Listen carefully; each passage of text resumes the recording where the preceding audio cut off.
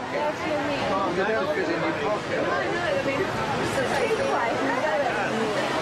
Nice carpet. Nice and clean.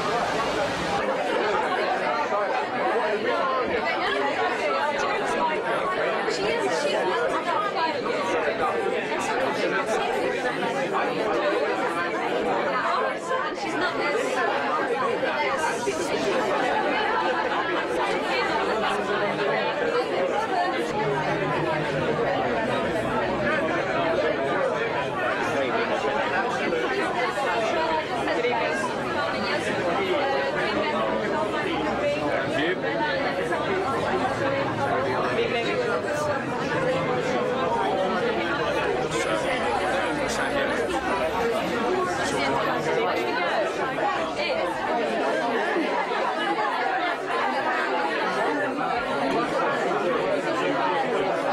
photographed the wrong tray here, I think.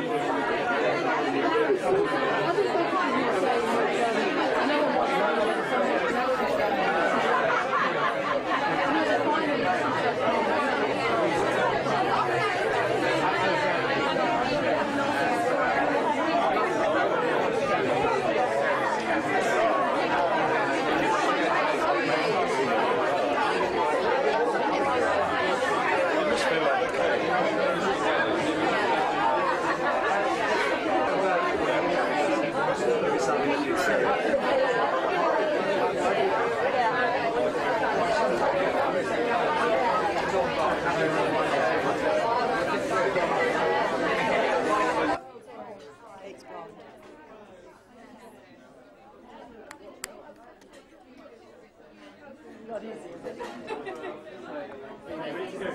Yeah, I'm ready.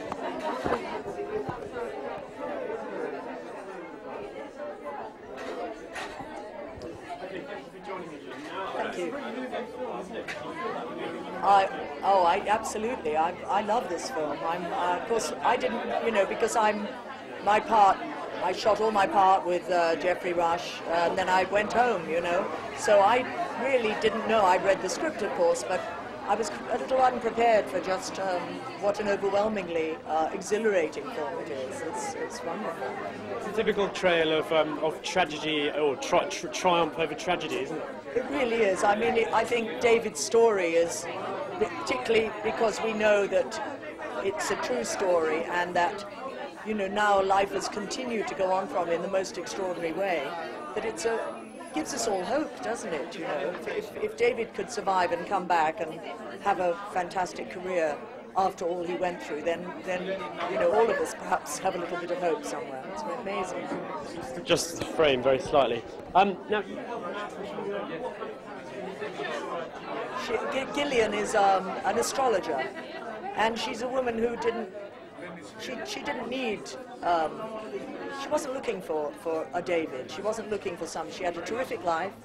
She had a chap in the wings, as you might say. She had an ex-husband who she got on fine with. She had grown children and a fabulous career. She was very successful as an astrologer.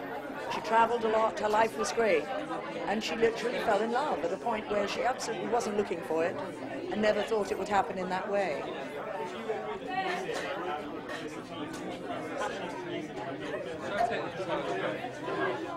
Sorry?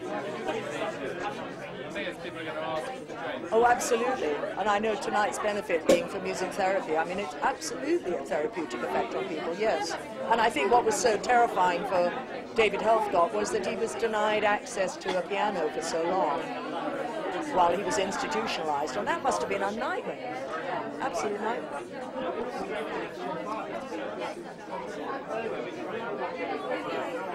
Yes. Well, of course, I didn't know Peter. I do know that different children from the same family can have a different view of somebody. And I know that I was told by the director that when David himself saw the film, he said, Daddy wasn't that nice. So this, according to David, was a nicer version of his father than his father.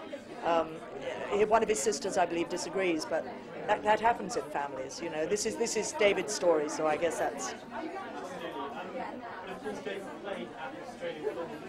I heard. I'd love to have been there. Yes.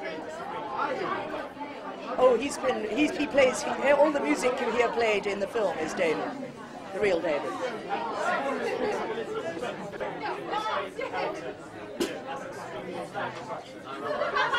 Are you talking about David's character? Well, it's David, you know. I mean, it's Jeffrey Rush and Noah Taylor, and the little boy who plays him at the beginning. But Jeffrey and Noah particularly, they found the essence of David and the soul of David, and I think David's very pleased with their portrayal of him. Well, enjoy the film, and thank you very much for speaking. Thank you. Thank you very much, Lynn. Far from ideal circumstances. Enjoy the evening. Very kind of you. Thank you.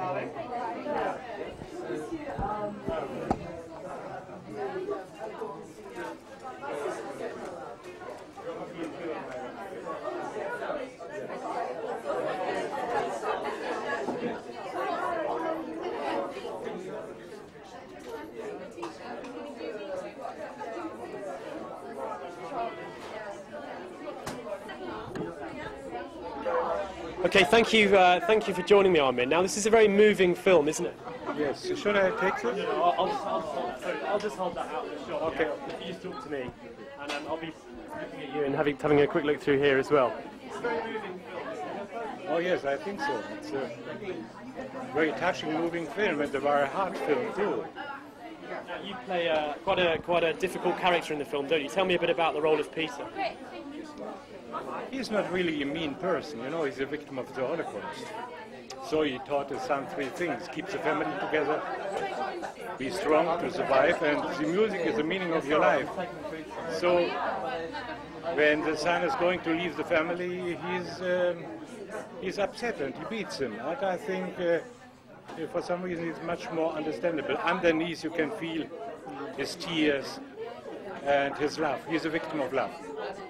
Do you think that portrayal is accurate to how he was in real life? I think so, because I trust Scott Hicks and Jan Starley, because they are very, very reliable researchers. So I think it's perfect. He is not alive anymore, so I couldn't talk to him. And David says yes, his sister says no, it was different. So I don't know, really. But you know, if he would be likable, it wouldn't be in film. It's not a documentary. You can't make 70 years squeeze in 2 hours. So you have to simplify things. Yeah, he was. That's what Scott Hicks told me. In the very beginning, he said, "Oh, it's brilliant." In the last month, that's brilliant. So, and the most important thing, he's going to make a second career, which is wonderful. Do you believe that you said it can have a beneficial effect on this film? Because it's music that rescues the world. Oh yeah.